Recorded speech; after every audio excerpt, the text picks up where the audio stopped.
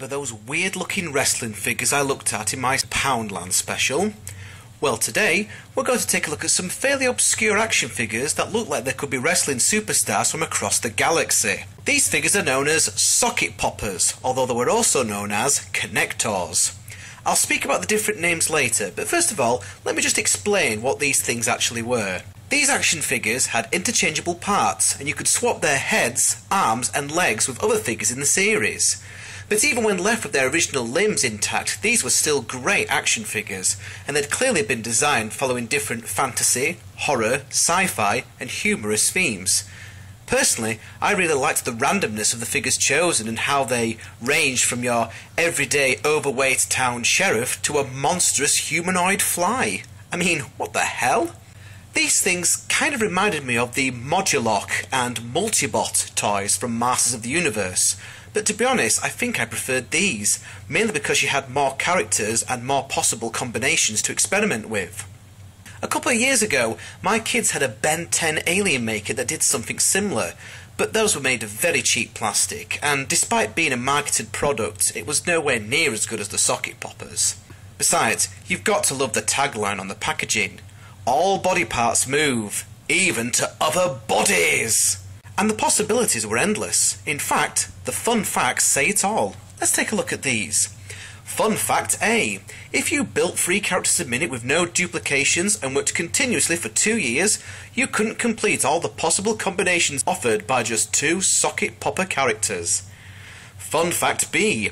Assuming there were no duplications in their work, 1 trillion people, each working continuously for 1 trillion years, could complete less than 1/1,000,000th of the possible combinations offered by all 16 socket popper characters. Goodness me, well clearly it was a load of bump, but it was still a lot of fun to read on the packaging. Now, there were 16 different characters in total, but I only managed to get hold of a few of these. It's a shame that these toys weren't more popular than what they were. It's also a shame that they only did 1 series of toys. If more series of toys had been made, that would have created even more potential combinations. When I first came across these toys, it was around about the time that Street Fighter 2 was becoming popular, and I often imagined what a fighting tournament type video game would be like with these characters. Just imagine, you could have the characters sent off into battle as they were, or you could mix and match their body parts and create an entirely unique character. The Sega Mega Drive game Cyborg Justice had something similar to this, although to be honest it sounded better on paper than how it was in execution. Personally, I would love to see a reboot of the Socket Poppers toy line with new action figures and characters, and maybe even a video game just like this. These mixed up action figures, as I said before, were known as connectors when they were released over here in the UK by Matchbox, a company best known for their little die-cast toy cars. Seeing these figures in these packages made me feel that Matchbox had missed the point entirely of these figures. The entire interactive feature of the toys was completely lost. But when the figures were released in the States as socket poppers by a company called Ertl, which was another company, funnily enough, that was better known for its toy cars, there were definitely a number of things that they did better with the marketing of these toys. I mean, first of all, I have to say that Connectors was a pretty generic name for Matchbox to release these toys under. I only found out about the socket poppers name by accident whilst I was doing some research on some of the cheapo Poundland figures that I reviewed in my last Poundland special.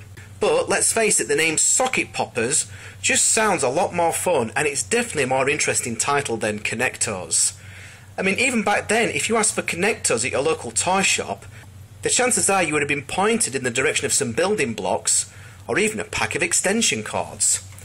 It's also possible they may have been confused with the Connectables, which were interchangeable toy cars that you could also mix and match.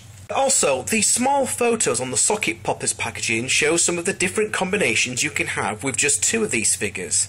This certainly made a lot more sense than just having a group of Connectors figures jumping from a castle. And let's not forget the most obvious difference here. Connectors were sold in single packs with 1 figure sitting in a rather generic looking box. It certainly wasn't made clear that the characters could be mixed and matched, making it unlikely that anybody would even buy 1 figure, never mind a second one. You can't make a combination without a pair, stupid Matchbox. But with the socket poppers, you're getting these in packs of 2, and even sometimes in packs of 5. which fully illustrated to children what the actual intent of these toys were. When the toys were released as socket poppers, these figures were just given generic names that basically described their appearance. But with connectors, they did at least try to individually name these characters.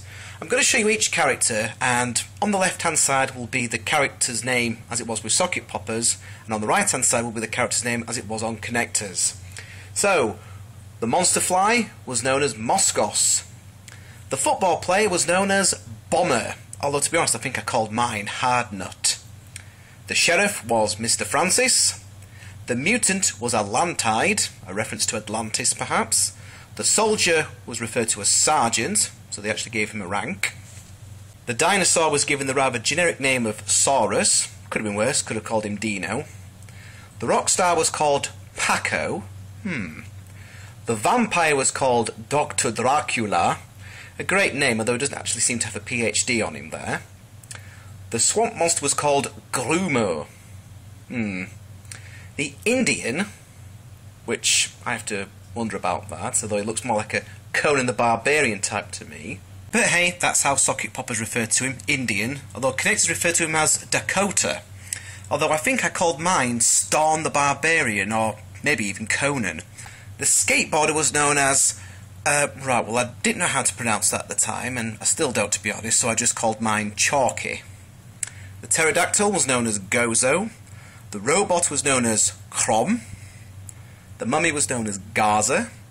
The cyclops was known as Trilor. And the wrestler that looks like Mr. T, pooh the fool who tries to pop off my arms and legs, was known as Tans. I've kept a number of action figures from my childhood, and I've even given a few of them to my own kids to play with. I'm not sure why I kept these connectors, of all things, as they were fairly obscure toys. Maybe it was their quirky uniqueness that I liked. I remember that a friend of mine brought them to school one day, and we spent an entire lunchtime playing with these things and trying out the different combinations.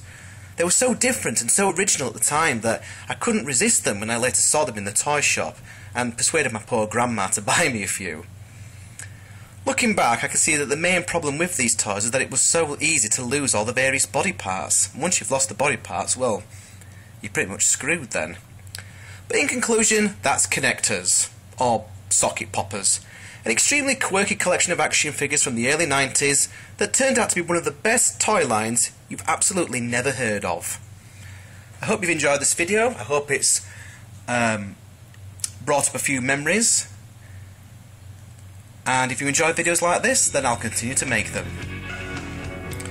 But in the meantime, this is the Big Daddy D signing out. Goodbye.